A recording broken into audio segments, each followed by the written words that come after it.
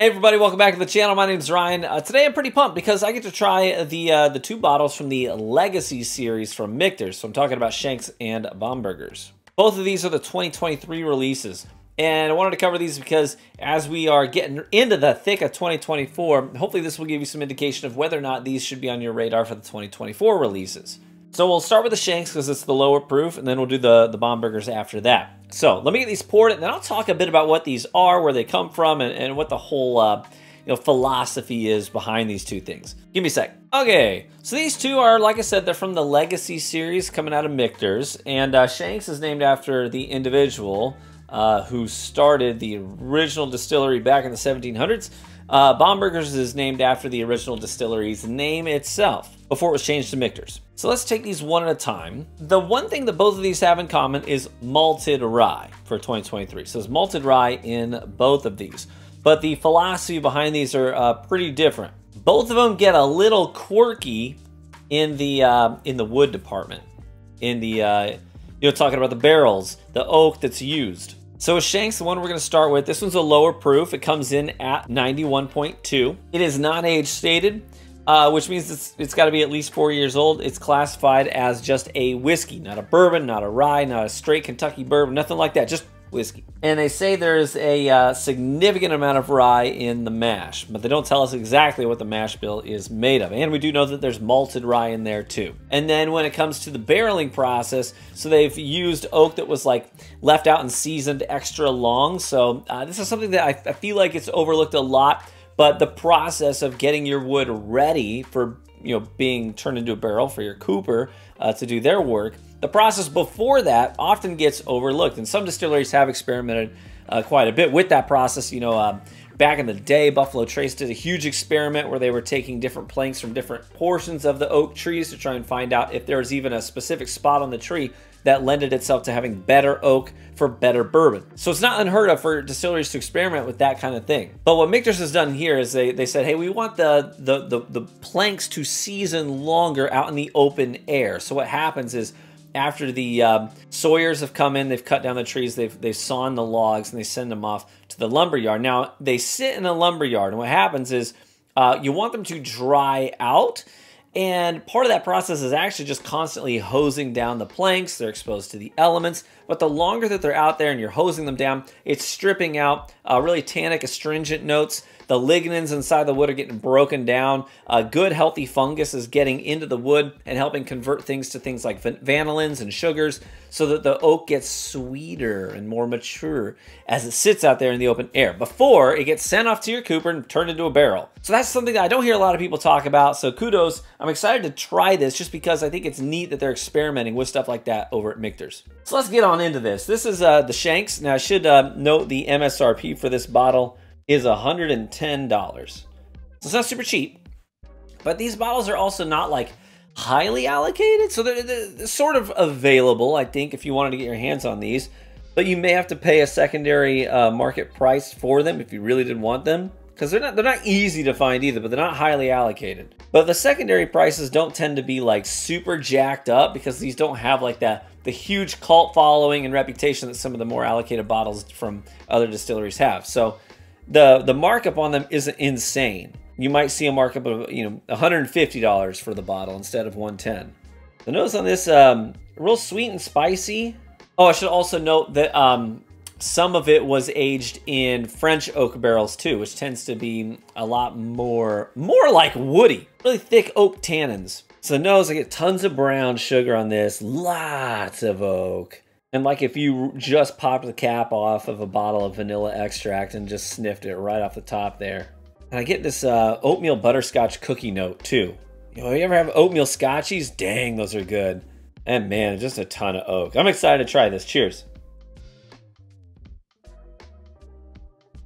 Man, I'll tell you what, if you like sweet and oak, man, this is for you. Right up front, I get those like little butterscotch chocolate chips that you use in baking. Right up front on the palate, very sweet and creamy as well.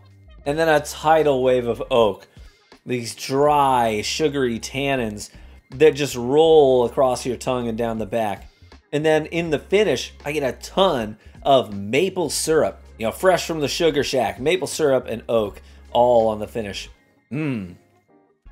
Okay, that's really good. I like that a lot. Man, the more I sit with this, the more it reminds me of Michter's 10-year rye in a lot of ways. Just tons of oak and brown sugar on the tail end of the palate and into the finish. That maple syrup note, fresh from the sugar shack, man, I adore that. Part of me is like holding off before I take another sip because I'm just letting that finish ride out. And it is riding in a way that I didn't expect a 91.2 proof whiskey to finish. I didn't expect it to last that long on the finish. That's what she said. Booyah! Man, it really is a tidal wave of oak, sweet brown sugar. I wouldn't say that it's exceptionally complex, but if you like sweet oak, you might really get down with this. And I do. I think that's pretty good. And they're not lying when they say there's a healthy amount of rye in there, because it does, like I said, it reminds me of their 10-year rye in a lot of ways, which is a great bottle, by the way.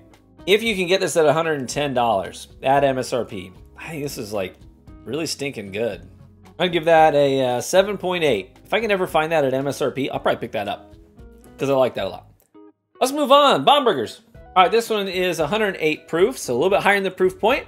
This one is classified as a bourbon, non-age stated, so at least 4 years. The MSRP for this bottle is $100. On secondary, again, you're probably looking at about $150. It's named after the old Pennsylvania distillery before it was Michter's in Kentucky. And again, we've got malted rye in the mash bill. But one of the things that's interesting about this is that it's a blend of a couple of different whiskeys as far as we know. One of them is whiskey that's been aged in chinkapin barrels. So chinkapin is it's a walnut. So it's a certain species of oak classified as a walnut. Not overly common, but that could be why we have this wonderful walnut color on here though. Now that chinkapin was seasoned out in the open air for, I think it said 3 years? Dang! Dang! And then it was toasted and charred after that for their barrels. So because the oak is different, not the French oak, we got chinkapin in here, I wonder how it's going to differ from Shenk's. And this is also a higher proof point.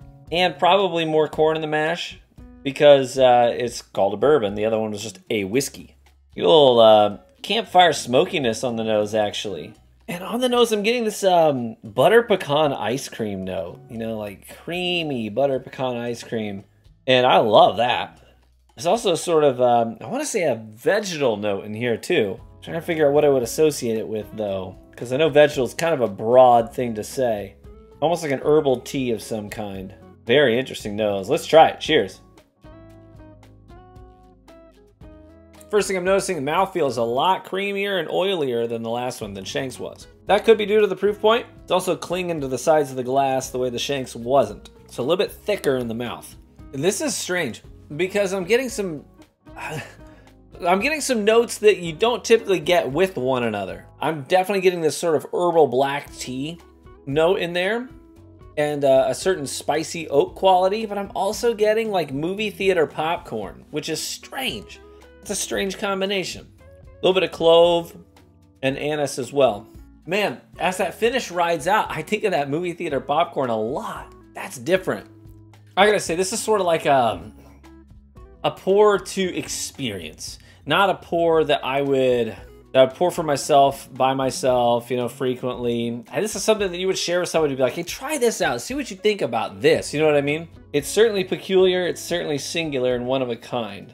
I don't dislike it, but it is for sure something to experience. I'll give it a flat 7.0 because it is singular. It really does try something new, and I think that's cool. I love when distilleries do that. But if between the two, the one that I would just sit down and sip by myself and enjoy, definitely the Shenk's. I think that's the one I would go for. But these were super interesting. I think if I learned anything today, it's that the next time I see Shenk's available for a fair price, I'll probably pick it up. Based off of my tasting notes, the price points, and the information that we know about these two bottles, which one would you be most likely to pick up yourself? And if you have these, do you share the same thoughts and opinions on them that I had? Please let me know in the comments below. Big shout out to all of you for tuning into the video and watching it. I really appreciate you guys. Feel free to subscribe to the channel for more whiskey content, and check out the link in the description to our Discord where you can join our community. Totally free to do. And we got a lot of great people in there, and we just enjoy each other's company. Get in there and introduce yourself. Big shout out to my Patreon supporters for helping me fund the bottles to pick up and review here on the channel. Really appreciate you guys and gals. Cheers, my friends. May you live richly and get better with age, and I hope to catch you in the next one. Bye-bye.